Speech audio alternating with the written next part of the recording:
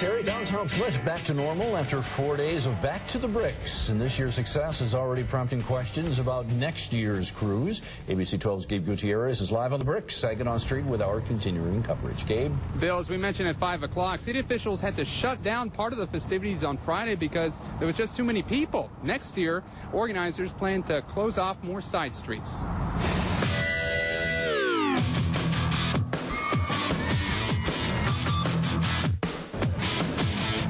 An exact head count is tough to come by, but it's safe to say this year's Back to the Bricks crowd shattered all expectations. My guess is about 3 times what it was last year.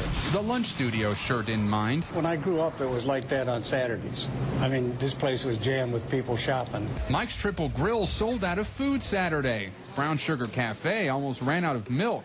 A potential disaster for a coffee shop. Well, Wednesday and Thursday was the rolling cruise. There was a lot of spectators, but they were more out there to watch the cars going up and down the street. But then Friday and Saturday, as the cars parked, it got busier and busier. So how will organizers top this? We're going to have probably more of the large exhibits like... Jerry Preston heads up Flint's Convention and Visitors Bureau. For him, bigger is better. He wants to attract more national vendors like Mother's Polishes, Waxes, and Cleaners, who made its first visit to the bricks.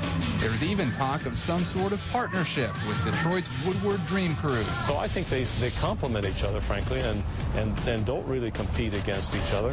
And maybe we can do some joint promotion. At least we can mention Woodward Dream Cruise and Back to the Bricks in the same breath from now on, because we're moving up to the point where we're quite well recognized.